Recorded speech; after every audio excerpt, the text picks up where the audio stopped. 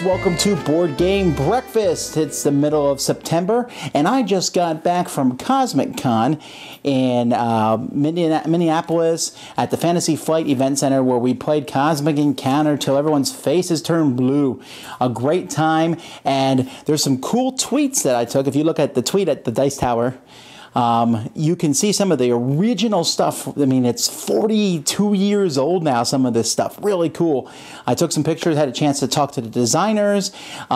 We did some live recordings of this. You can see us playing. There's some dead space, but I put time marks in those videos. So if you want to go back and watch, I think we recorded 5 games of Cosmic Encounter live and some interviews with Peter Laka and Bill Eberly, 2 of the original designers of Cosmic Encounter, and some of the other people involved.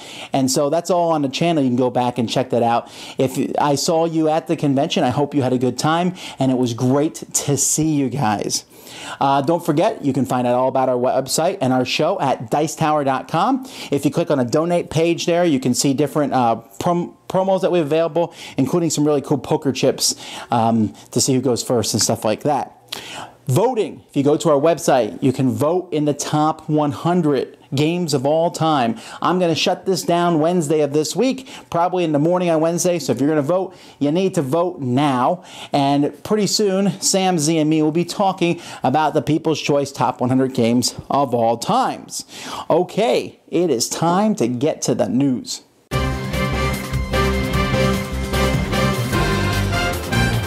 Well, there's a lot here to talk about. First of all, from Asmodee, several games that are coming soon. Some of these were shown off at Gen Con, but now are about to hit the market. Abyss will be coming soon.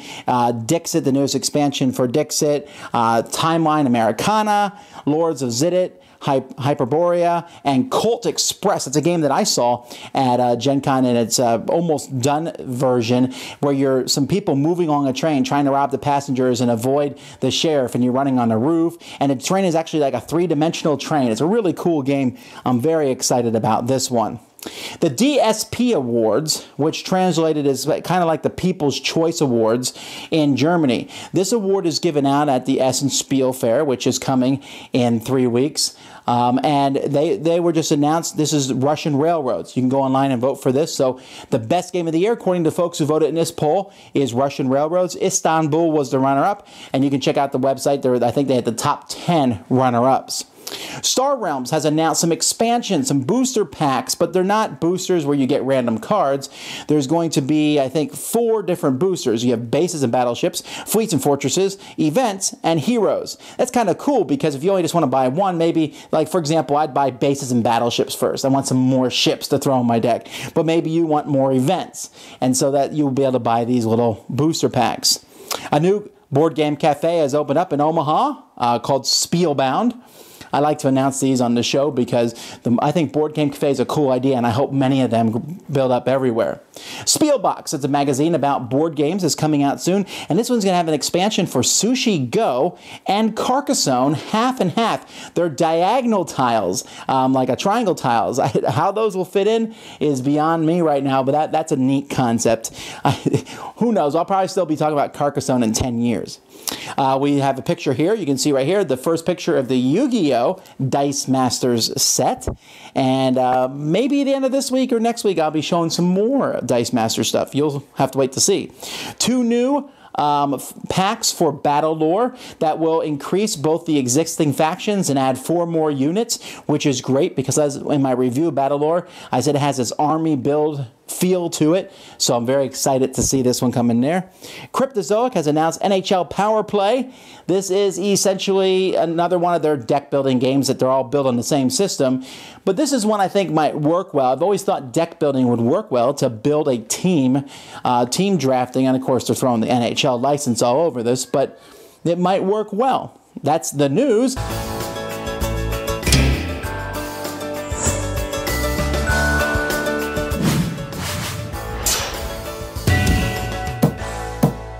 Here we take a look at a shelf and why I keep the games that I keep. So we'll start here at the bottom. This is a brand new edition, the Battle of Five Armies. I really enjoyed this game. If you saw our top 10 war games past week, I think this is a very solid example. This is very similar to War of the Rings in many ways, but it's less complex and fairly quick. So a great game. Telestrations is a super party game. I'm so glad I have the 12 player one. This really works well with 12 players. If you just want to have a silly time and laugh and see what happens, then Telestrations is the game to play. Risk Legacy, just last week we spoiled Risk Legacy. We talked all about it on our podcast, but if you've never played it, you notice it's still on my shelf. Even though I've opened everything in the box, I think there's still more exploring to do with this game. Dice Town is a tremendous dice rolling game. The first time I played it, instant hooked on it. Love this game, rolling dice, trying to get poker hands. And For the Crown is a cool little game that mixes chess and deck building. That sounds horrific, but it's actually really good, and I highly recommend that you check this out. This is a great shelf. I love these games. Labor Day weekend marks Snakes and Latte's 4th anniversary, and it has been quite a journey for us over the years. A lot of faces have come and gone, and the cafe itself has become unrecognizable, so much so that people often ask us if we've moved to a new location. Well, we haven't moved, but we have grown twice. The original cafe could hold about 46 people, and after our 2 renovations, that number has pretty much tripled. In addition to growing and opening a second location, Snakes and Loggers, we're also immensely proud to have inspired numerous board game cafes around the world. We're certainly not the first board game cafe to exist. They've been popular in Asia and parts of Europe for years, but something about the way we did it and when we did it has sparked countless other cafes across the globe, including 4 right here in Toronto. Interactivity in Victoria, Pizzeria Ludica in Vancouver, Meeples and across the board in Winnipeg, Crowns in Calgary, Tabletop Cafe and the Hexagon in Edmonton, Cafe Randolph in Montreal, Le Revanche in Quebec, Gameopolis in Hamilton, Games on Tap in the Adventurers Guild in Kitchener-Waterloo, Paradise Cafe in Barrie, the Boardroom in Halifax, the Loft, the Odd Spot, and Monopoly in Ottawa, Scrabble Latte in Sudbury have all opened since we did in 2010. And that's just here in Canada. The Thirsty Meeple in Oxford, Drafts and Cakes and Ladders in London, Tactics in Gothenburg, Sweden, the Hungry Hippo in Cafe Myriad in Australia, Night Moves in Boston, Game House in LA, Spielbound in Omaha, the Uncommons in New York City, the Board and Brew in College Park, Maryland, Cosmic Oasis in Richmond, Kentucky, Board Game Island in Galveston, Texas. I could go on, but I won't. Thank you to all of our customers, both the online and fleshy varieties, and of course to the gaming industry luminaries and hopefuls who have crossed our threshold or given us their support over the years. Tom Vasel at the Dice Tower, Tanya Cook, Friedman Freeze, the Game Artisans of Canada, Jules and the rest of the team over at Asmodee, all the local designers, Stephen Sauer, Daryl Andrews, and so forth, who have come to our monthly Game Designers Nights, Lion Rampant, Grosvenor Sports Cards, and of course, the guys at Cards Against Humanity, a more profitable and wonderful partnership we could not possibly imagine. We thank you for watching our silly videos, and we look forward to being part of the gaming landscape for years to come.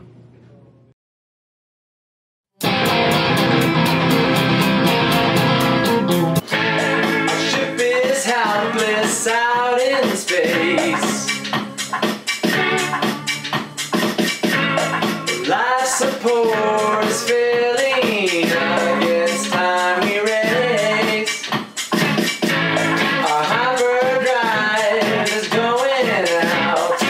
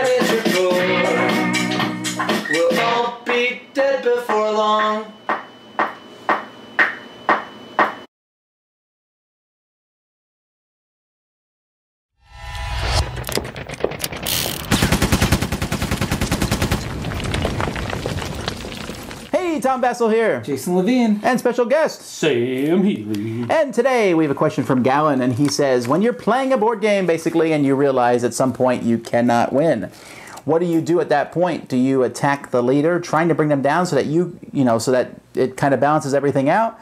Or do you go do whatever you can to get the highest position place you can get? If I know beyond the shadow of a doubt that I will not win,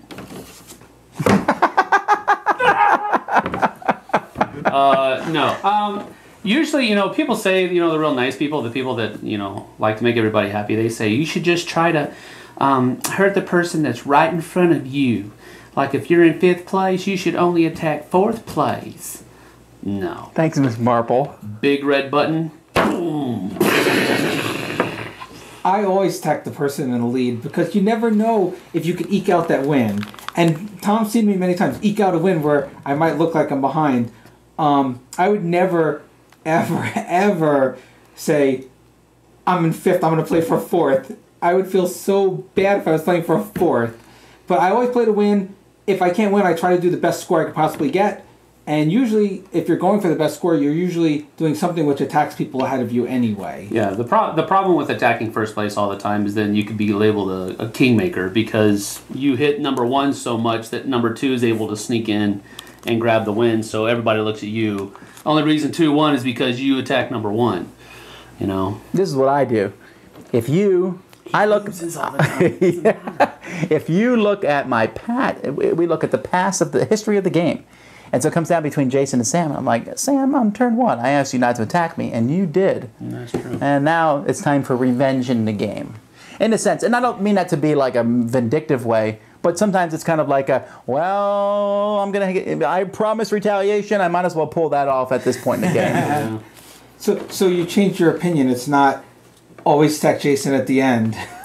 Well, yeah, because you've usually done something in the beginning to cause that problem. That's true. Yeah, that's the thing. If attacking Jason is anywhere in the mix, that's the option to go with. Usually. All right, folks, tell us what you think in the comments below. Also send us questions at dicetower@gmail.com. We'll see you guys next time. Adios.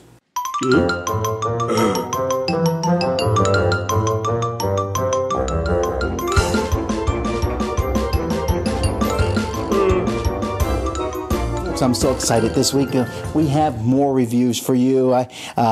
I have a lot of Fantasy Flight stuff. We'll be talking about the Warhammer Conquest finally this week, but also the expansion for Cyclades, some great games, and this week most of my reviews will be positive. I'm excited when I like to talk about games that are really fun to play and such.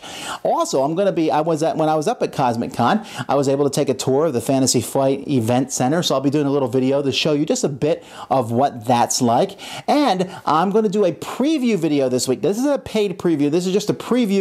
I'm so excited about Imperial Assault, and I had a chance to play through the game, so I'm going to give my thoughts on that playthrough and show you a little bit of some of the components and the almost done prototype of that coming out this week, so that will be cool. And this week, the top 100 games of all time, according to me. You may think that's garbage or not, but this is my 10th year doing it, so I'm excited about that. And Dan King will be doing his, so lots of great stuff coming out this week, and of course all our podcasts, which you can find at dicetowernetwork.com. 30 different podcasts, stuff coming out all the time. Check it out.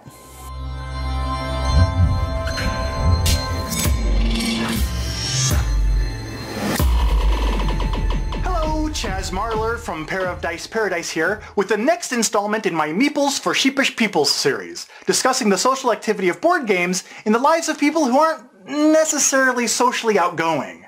Now, last time, I mentioned a potential way of reducing social anxiety by switching your role from being a board game event attendee to a host. Oh, event hosts have some pretty big shoes to fill, but don't let your newfound footwear prevent you from putting yourself in other people's shoes. Here's why. A lot of my social anxiety is really just a big self-confidence game, which I'll illustrate with this balloon. Some days I feel pretty deflated, but other days I'm full of courage and I feel like I could take on any social situation. Those are usually the days that I can get up the gumption for gaming with people I don't know. Now, my friendly local game shop hosts weekly gaming nights. They have a large library of board games you can play. They also encourage people to bring their own games too. The first time that I attended one of their open gaming events, not wanting to show up empty-handed, I took along my copy of Jamaica. Feeling full of confidence, I proudly entered the game shop, proclaimed that I was there for game night, and that I'd even brought one of my own games to share. Store manager looked at me, and he replied, "Jamaica. That's cute." Now, it may not have been meant in a derogatory way at all, but those two words took every gust of wind right out of my sails. I might as well have brought Candyland for the way it made me feel. Embarrassed, all I wanted to do was just go home and never show my face there again. And that's why, when hosting, we need to remain cognizant of the fact that it probably took a lot of effort for those new faces at your game group to strike up the courage to even show up in the first place. Their impression of your group and the board gaming hobby in general may be as fragile as a balloon. It's imperative that we warm their welcome, because a careless tongue can be more piercing than any pin.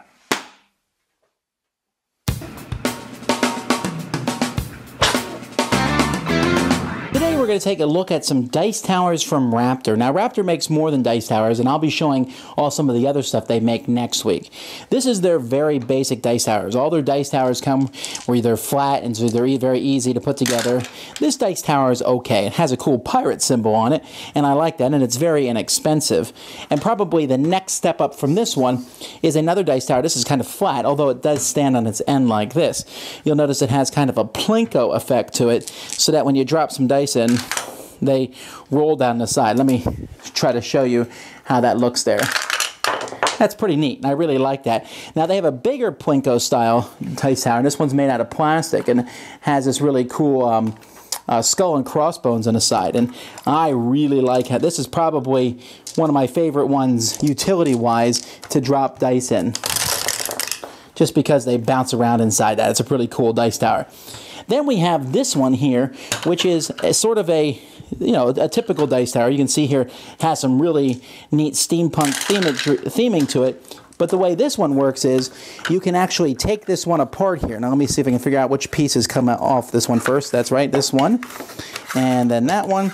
And then that one. And then this one. And this one. And all the pieces fit inside here like this. And then this piece fits on top. Now, let's see. I got to put these pieces in properly.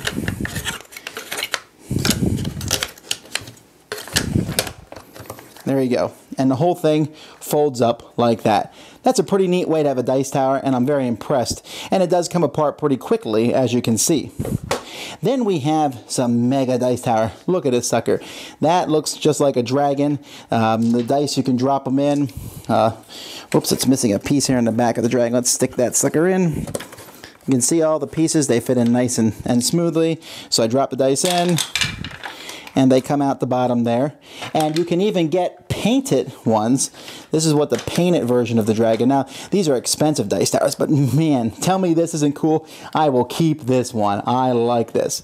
And besides the dragon, the other big dice tower is their tower. This is the castle type thing, where you can, it looks just like, some people call it the church or the cathedral. I like how that one looks, like how it sounds when the dice go down. And this one also has a painted version, which is not really a cathedral here. I guess it's, or else it's the Church of Fire. These are really nice dice towers, and they're not that expensive. Well, the painted ones are. I don't know if they're worth your while unless you really want to. You could paint them yourself. But I'd say of all of them, I probably like this one the best. I also love how this one folds up. This one's cool and easily portable, and these just are works of art, really neat. So those are from Raptor. Check the comments for a link to where the website is.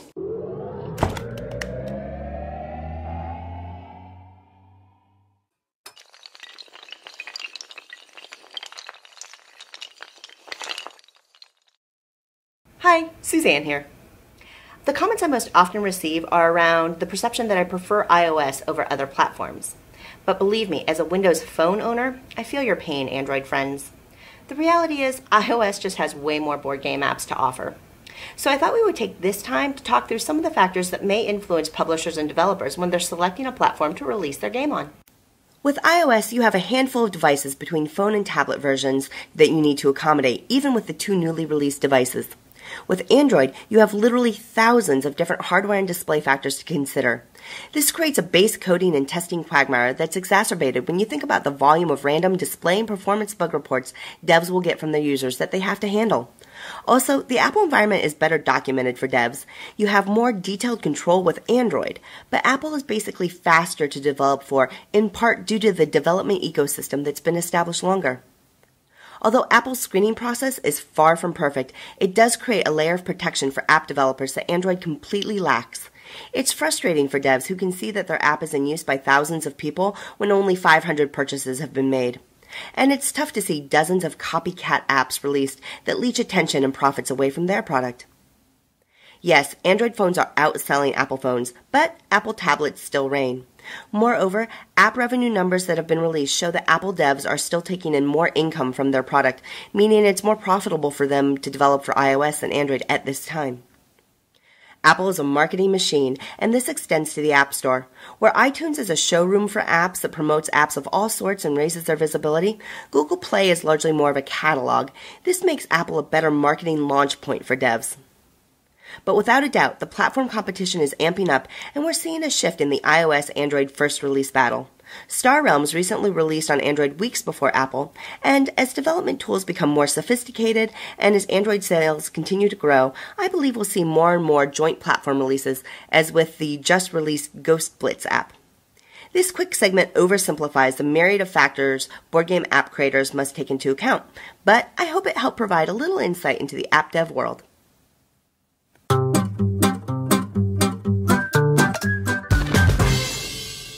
This past week at our game time, I was playing games and I took my daughter Melody with me and we got separated. We were playing the same game and then I went and played a game, and instead of playing with me, she went and got involved in a game of Munchkin. We have a guy who comes to our game group and plays Munchkin all the time. Always has Munchkin ready to go. Now, I'm not a big fan of Munchkin. In fact, I pretty much hate the game. But I looked over and Melody was having a blast. When it was done, I asked her what she thought of it, and she said she really liked it. She wanted to know why I didn't have it. She said, "I don't think you like it, do you?" But I was trying to be as neutral as possible, because even though I'm not a big fan of Munchkin at all, I think it's great that she is having fun enjoying a game. And I could sit there and say, well, this is an inferior game, but I can do that in a lighthearted manner, of course. Maybe we are, that game's no good. I can't believe you like that game. But when it comes to molding people or getting people to trash a game they like, I'm always very wary of that. I want to help Melody play great games. But if she plays games that I don't consider to be great and is having fun, why would I want to stop that? It makes no sense. The reason I bring this up is because of the top 10 list we did last week, our top 10 war games. Now, you have to understand that when we do our top 10 list, the whole thing is one of frivolity. We like to have fun with each other. People say, you're yelling at each other the whole time. We really have fun doing that. We are not angry or upset with each other. We can argue very fiercely, and as soon as this video turns off, we're having a great time because we're very passionate. But I was very passionate at the beginning towards members of the audience, and I know it came off the wrong way because I got many emails and things about that. And so, first of all, I would like to apologize. If I've offended anybody with that unintentionally, I do not mean to do so. What I was saying in the video was I was talking about the Wargamers. I call them grognards because I think anybody who play war games is a war gamer. But these are folks who have been playing war games, many of them for many years, and they like very complex war games, often with charts and games that take a long time to play. And I said that they were a dying breed and that, they were going to criticize us for our war games and basically to back off. And again, I think I did wrong there in painting that with such a broad brush, because my favorite gaming opponent of all times is someone who likes these heavy war games. And I have many friends and many contributors to the Dice Tower, like the Chief and his pals, who like these heavy war games. So I want to be very specific now about what I was talking about there. If I offended you, I would love you to email me and let me know. Maybe we can discuss it through email, and I'm very sorry about that. But at the same time, let me tell you where I'm coming from. If you look at the comments on that YouTube video, or comments on other places, Board Game Geek, or other websites on the internet, you'll see people say things like, how can you guys even talk about war games? You're not experts in that field. You don't know what you're talking about. These are childish games. These are dumb games. These are stupid games, with this air of disdain. And folks, for 30 years now, I've been told that I was a moron for liking games like Axis and Allies and how those weren't real war games.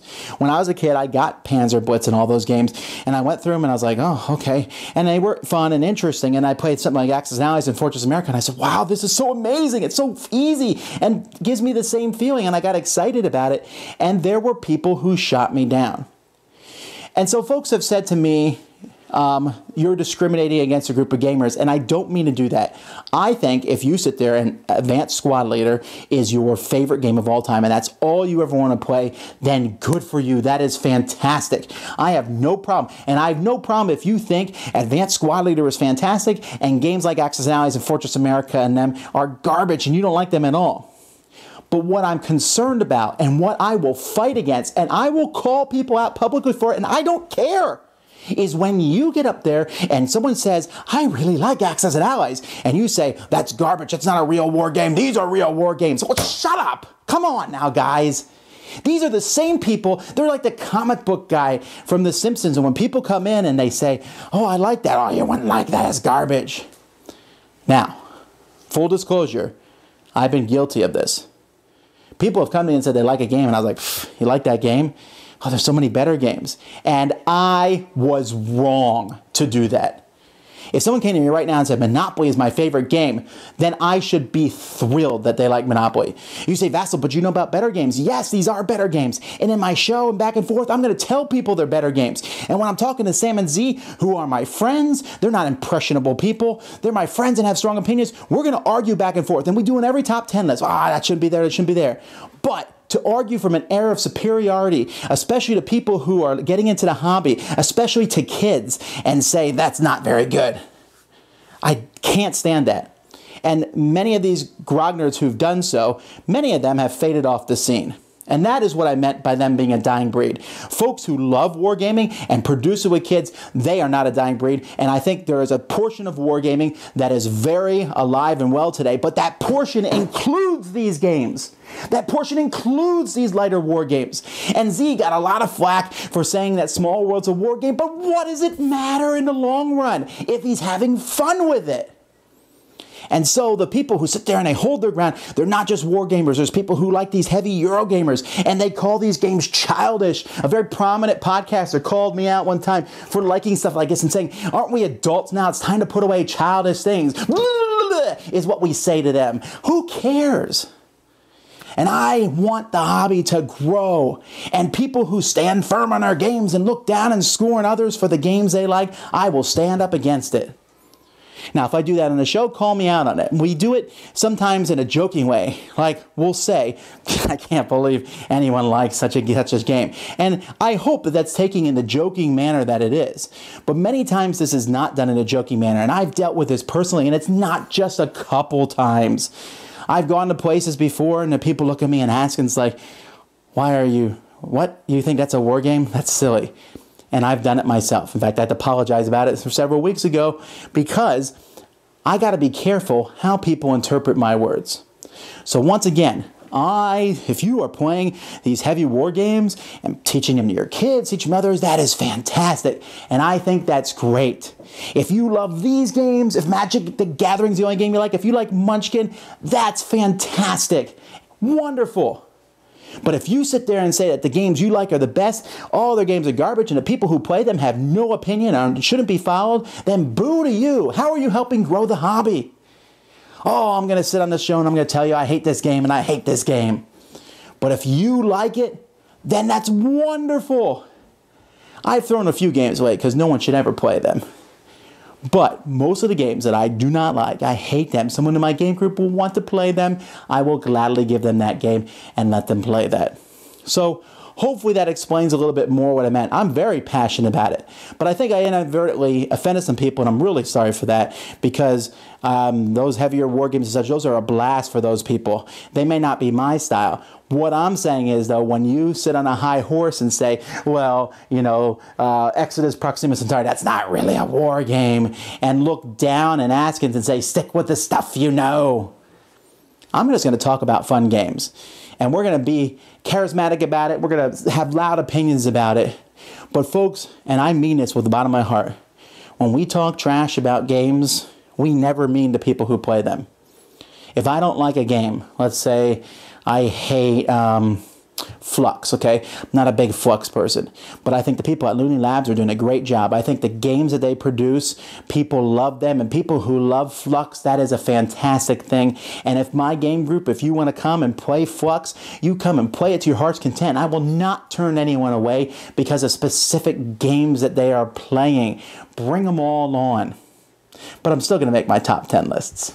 Well, folks, that's it for this week. Like I said, I'm so excited, the top 100 of all time, to do that, and it's just, it's a great time. I'm going to play some games, and we are now in the Essen Spiel Go Zone. Okay, Gen Con is now in the rearview mirror, although there are still tons of Gen Con games I haven't reviewed yet. I've been reviewing 10 a week, and we're just not catching up. But we're trying, and then the Essen flood of games, even more games come out at Essen than come out at Gen Con, but it's exciting, and I look forward to it. Guys, we might even do a live playthrough session this week, so keep an eye on a game that I think will be very exciting to watch, but haven't yet set that up. And also, more exciting news, but gotta hold off on that for now. Until next time, folks, I'm Tom Vasel, and you've been watching Board Game Breakfast. Thanks for watching Board Game Breakfast. Tune in each week for your daily dose of gaming goodness with Tom Vasel and all the gang. Until next time, I'm Eric Summerer, and you've been watching Board Game Breakfast, a Dice Tower production. Sponsored by Cool Stuff Inc., an amazing place to buy board games. Cool stuff, in stock, at CoolStuffInc.com.